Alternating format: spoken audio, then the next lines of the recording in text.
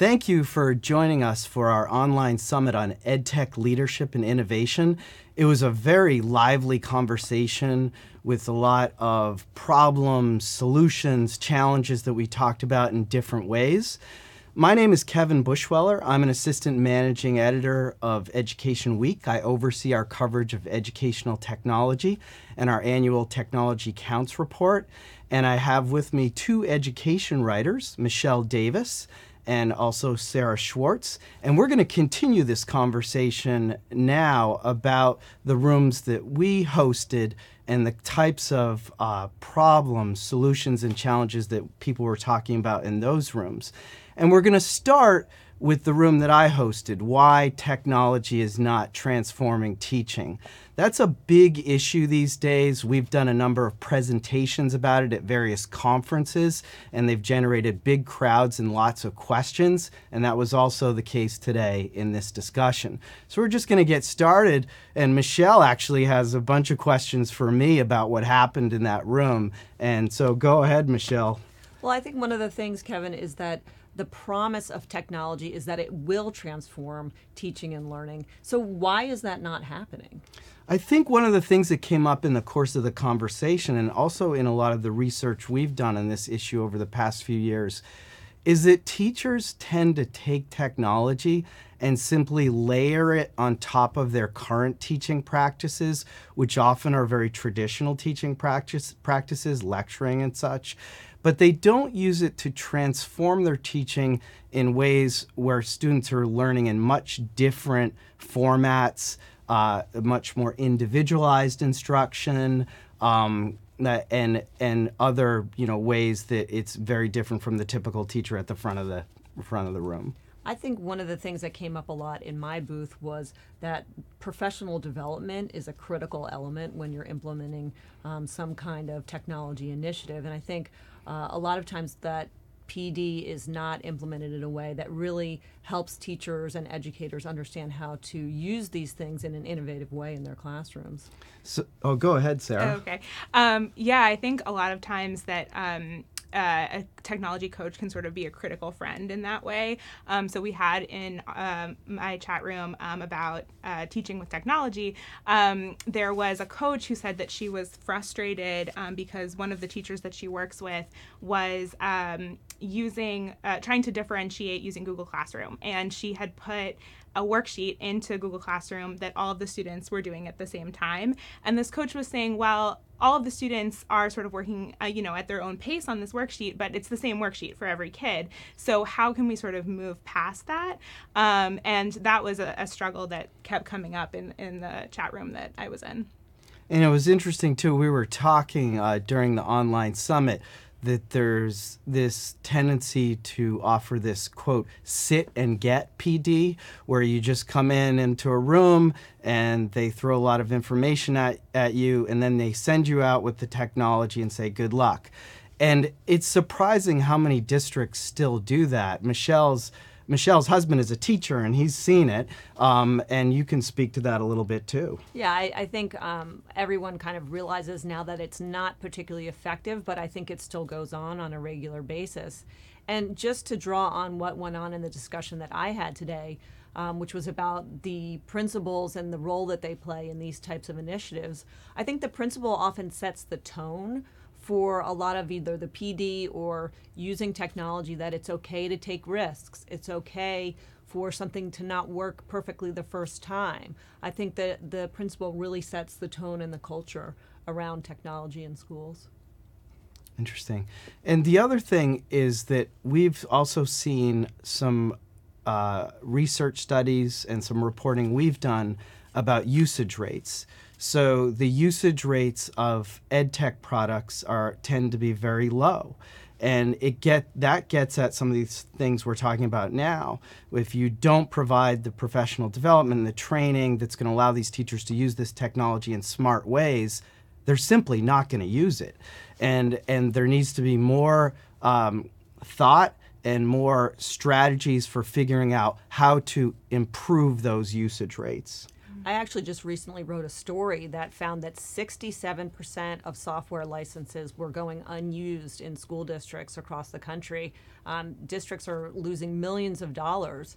And the guest that I had in my chat today, Sarah Guerrero, who's a principal at a middle school, she said one of the biggest issues is sign-in, just some basic things, that sign-in is difficult and teachers are just not going to do it if they can't sign in easily. I'm sure you heard about that in your room. So we had a lot of people asking questions that all sort of boiled down to, how do I get my teachers to use the tools that I've already bought?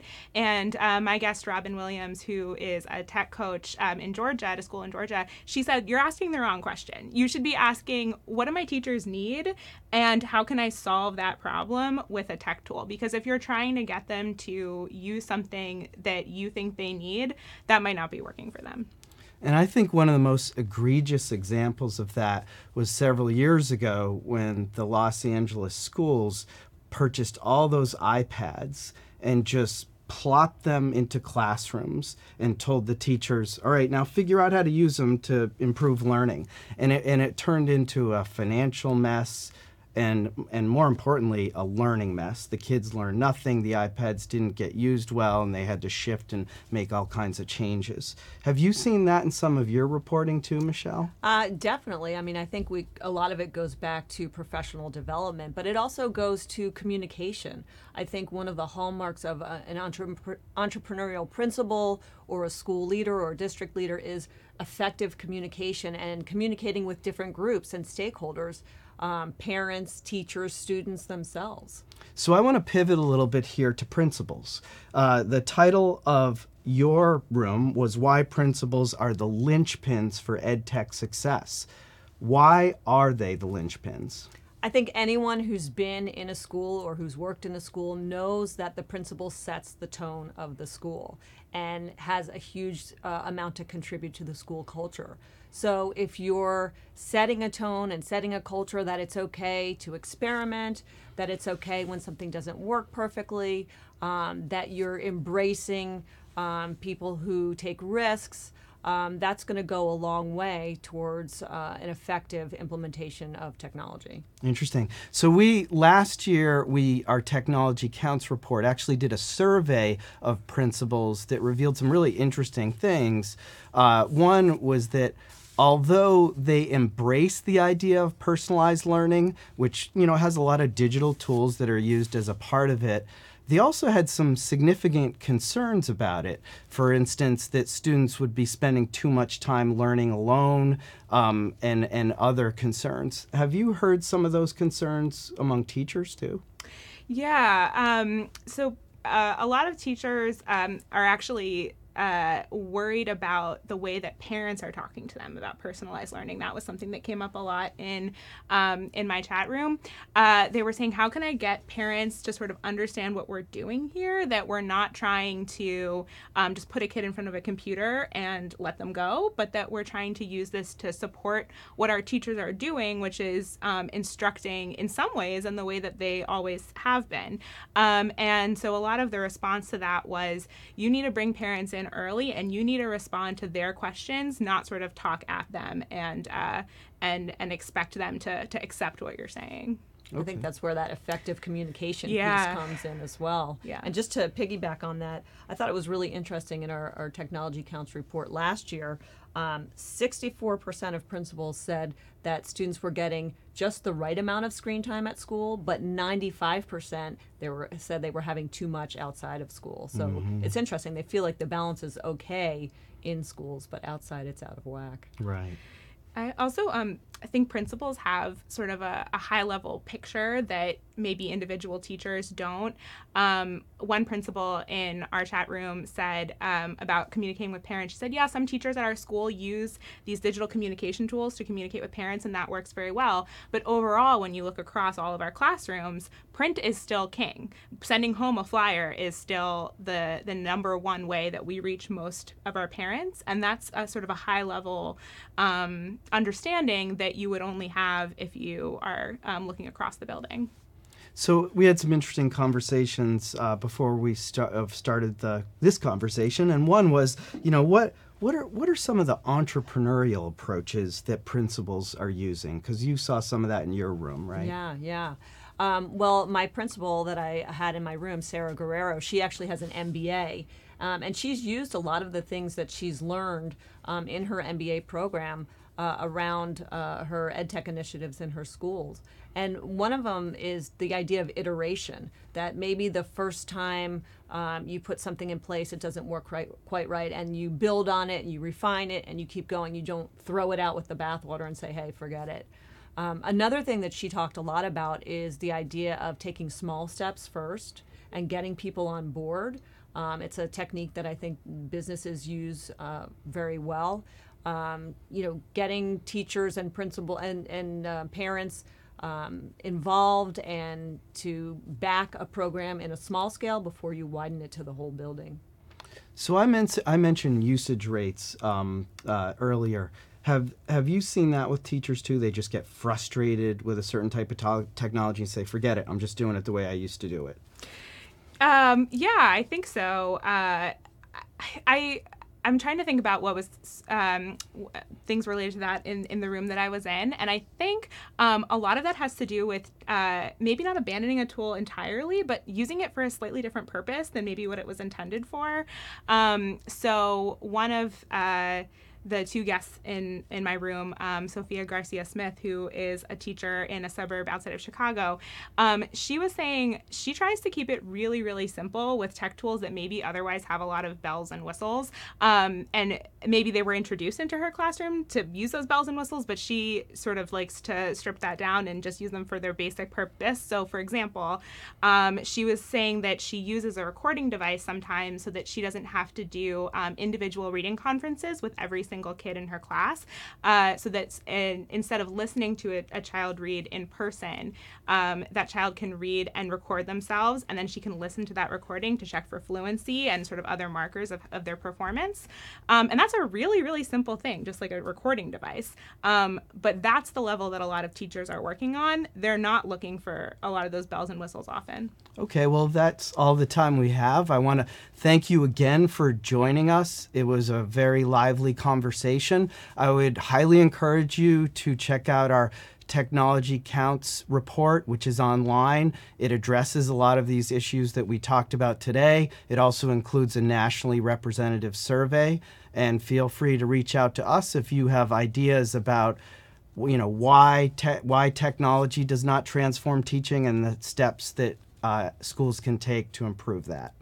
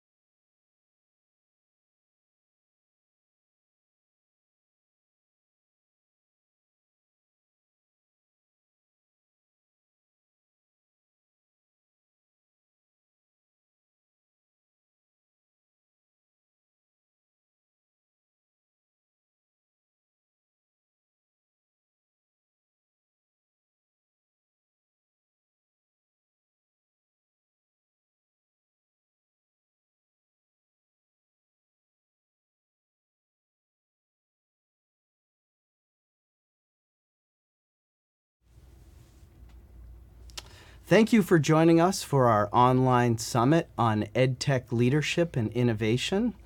I have education staff writer Ben Harold and Education Week associate editor Sean Kavanaugh with us today. He's also the managing editor of Ed Week Market Brief.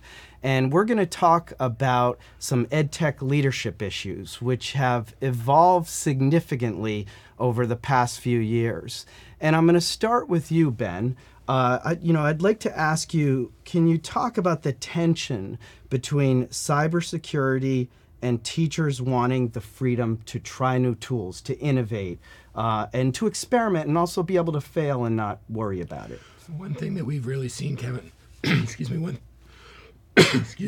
one thing that we've really seen is that chief technology officers in school districts are really on the front lines of this challenge.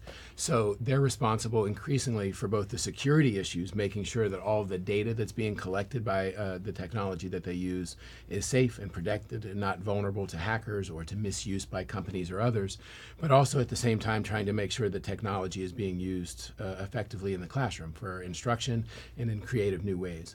And one of the ways this tension kind of comes up is we'll see that teachers often want to try new tools. They hear about a new app, they hear about a new software program, and they want to go out and try it.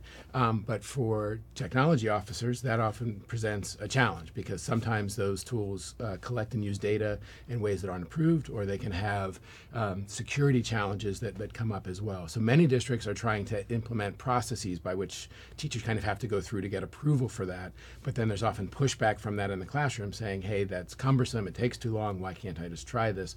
So this tension between being able to experiment, being able to innovate, but also doing it safely is something that we're really seeing schools wrestling with, particularly chief technology officers right now. Okay. And now we have published a series of online-only special reports for EdTech leaders. Mm-hmm. And part of that was reporting on some surveys that COSIN has done. Mm-hmm. And tell me, was cybersecurity the number one priority for EdTech leaders this year? Tell me a little bit about that. It's the biggest challenge that they identify right now, and that's new. Historically, it's been other things around budgeting, around things like using data for instruction and trying to get different data systems talking to each other. But just in the last year or two, K-12 technology leaders have really said cybersecurity is the big challenge. And we see that in headlines. All across the country, school districts are dealing with hacks, phishing attacks where teachers are losing their tax information, W-2 information. We've seen school districts hacked and lose construction funds and other public dollars running into the millions of dollars, as well as just a loss of trust. When there's a breach or a hack and people's information is compromised, there can be questions about, hey, why are we using all this technology? Why are we collecting all this data? Can we trust you to do that safely? So all of those concerns, I think, are front of mind for K-12 tech leaders right now. And is that what you were hearing in the room, too? Absolutely. We heard a lot of technology leaders and instructional technology leaders really wrestling with, how to be smart up front, how to do good prevention, what's the kind of low-hanging fruit you can do to try and fend off some of these attacks, and then also how do you respond if and when they do happen to make sure that you don't lose that trust and that you get on top of the situation quickly. Okay, thanks. Sean, one of the things that Ed Week Market Brief has covered quite a bit recently are usage rates of EdTech products. And, how often does it occur that a district will use only a portion of an EdTech product and leave the rest basically unused? And why is that a problem for schools and companies? It's a big problem, and we hear of it occurring all the time. One of the main reasons it occurs is that a lot of these EdTech tools are, quite frankly, pretty complex for teachers. You may have teachers with varying levels of experience using technology. So professional development is offered in terms of using a new EdTech tool, and only 10 or 15% of the tool ends up getting used. Teachers stick with what they're familiar with in terms of the features of that product that they want, and the rest gets put aside. The guests in my booth talked about solutions to that problem, some of which were things like trying to have teachers coach teachers so that you're having a peer explain to you, well, this is a feature of the product you're not using that you could take advantage of in a classroom. Another solution is to have training throughout the school year that's ongoing, rather than one time at the beginning of the year, teachers forget about it. But this problem of products not being used at all or not being used to their full extent is something we're hearing about more and more in districts around the country. And can I jump in there, Sean? I'm curious what you were hearing in your room about the training issue, what challenges districts had found with doing that effectively and making it work. On the cybersecurity front, it seems to be a big challenge, how to actually get the message to stick. Yeah, I mean, part of it is it one-time professional development? Is it something more than that? What's needed? One of the big challenges is trying to figure out where is the district in terms of its ed tech landscape right now. It's often difficult for a company to assess that in terms of is this a district that has had big ed tech implementations in the past? So they're not starting off at the ground floor in terms of implementing a new product. Or do they have a lot of experience, a lot of teachers who are comfortable working peer-to-peer, coaching up their peers? If you don't understand the ed tech landscape of a district going in, then really a company is much more likely to struggle and look back 6 months or 9 months after they've implemented a product in a district and say, well, why aren't more people using it? Well, you didn't understand what the challenges were in that district up front. And Ben, you've done a lot of reporting about teachers' use of technology over the years. What are some of the big frustrations you've heard, and maybe have heard in the room today, about the use of technology in schools? Some of the stuff is really basic, just the time it takes to get students signed into different software programs. Imagine a room full of 25 first graders and each one trying to type in a username and password. That can take half the class. And so companies have come in with solutions to try and make that easier, but I think it's a constant game of cat and mouse just on the logistics of using the technology. On the back end, there's often a challenge with getting the information from the software program. So many of the software programs might say, here's how Kevin is doing on reading, this particular skill on reading, and that's different from how Sean is doing on it. At some point, somebody has to take that information and make sense of it and make an instructional decision based on that. Should Kevin and Sean receive the same instruction tomorrow, or should they be getting different lessons? But that's time consuming. It's often very inefficient. Many teachers don't feel particularly comfortable and aren't well trained with using that data or even accessing it on the back end. And then the third big frustration, I think, is just distractions. Often the devices are in the classroom, and it can be a challenge for teachers to make sure that students are using them in ways that are considered productive and educational and not, playing Fortnite. So how much progress has been made on single sign-on? And that's sort of a question for both of you, both from the school side and in implementing it, and also companies offering it. I think I don't have a hard number, but anecdotally, I'd say it's definitely much more widespread, thanks in large part to companies like Clever, which have gained a tremendous footprint in the market by offering these very kind of practical solutions to everyday problems. I think more districts are demanding it, and so more companies are responding. But I think that it's sort of all over the map. We still hear this is one of the biggest frustrations that the districts have.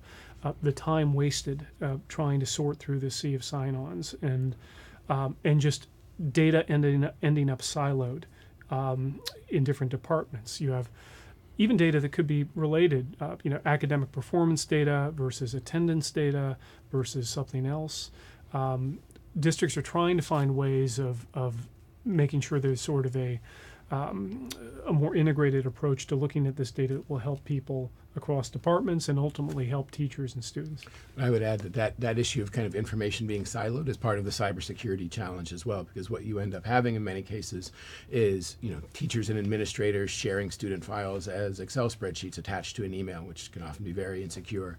Or there's potential downsides when you put all of that information in one place and try and make it easier to access. That means it could be easier to access for people who shouldn't have access to it as well. So kind of either way you look at it, there's kind of, it's almost like a Rubik's Cube, I think, for many schools, trying to balance these issues of educational value versus ease of use versus cybersecurity and privacy. It's hard to get all of those pieces to fit together. Sean, you mentioned this difference or mismatch between product support for product implementation and basic professional development. What did you mean by that? Sure. I mean, when we talk about professional development, when it pertains to ed tech, for the most part, we're talking about things like trying to build teachers' capacity to use educational technology, their basic understanding of the tech tool that they're presented with, but more than that, trying to build their ability to apply that technology to student learning. So that's sort of on the professional development side. Implementation is trickier because it's really dealing with the whole landscape of a district. You're trying to figure out, do we have the tech infrastructure to support this product? Are our teachers prepared to use it? Are administrators and teachers talking to each other? And what are we learning from the data in terms of how often that technology is being used? So implementation support is more of a nuts and bolts issue, but a very important one in terms of trying to make sure that a product is doing what it's supposed to, and that the district is sort of taking full advantage of it. I want to pivot back to cybersecurity quickly. We have about a minute left. When there is a breach, what's a good response? I think the biggest thing that our experts advised in the room today was transparency and immediacy. So it's not something you are going to effectively hide.